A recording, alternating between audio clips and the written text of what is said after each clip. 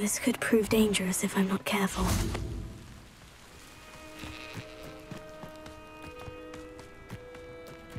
Revelio.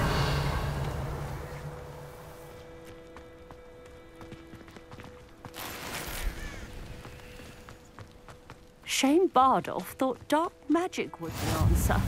I reckon Rookwood's played a hand in his disappearance.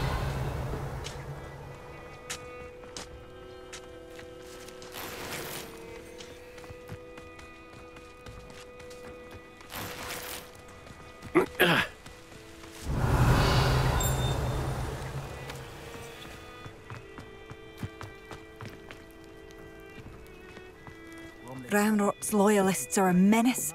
What can be done? I couldn't help but overhear. Did you mention Ranrock's loyalists? I did. Never imagined they'd act this deadly. I'm Claire Beaumont, by the way. Nice to meet you. Ranrock and his followers have set up camp here.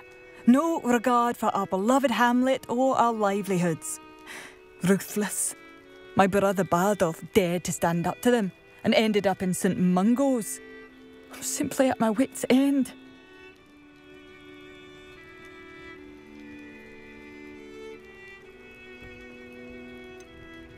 How did your brother Bardolph end up in St. Mungo's?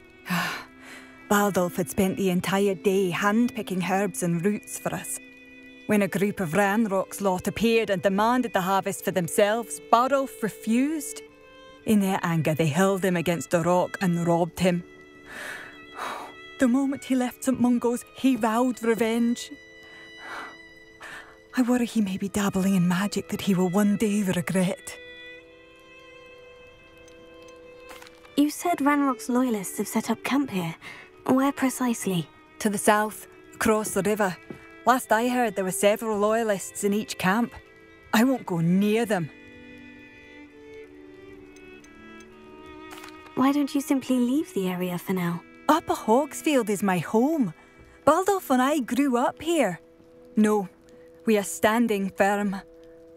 Once my brother returns, then we shall decide what to do next. He's gone to seek Victor Rookwood's advice. I didn't approve of that idea, but perhaps in the end it will help.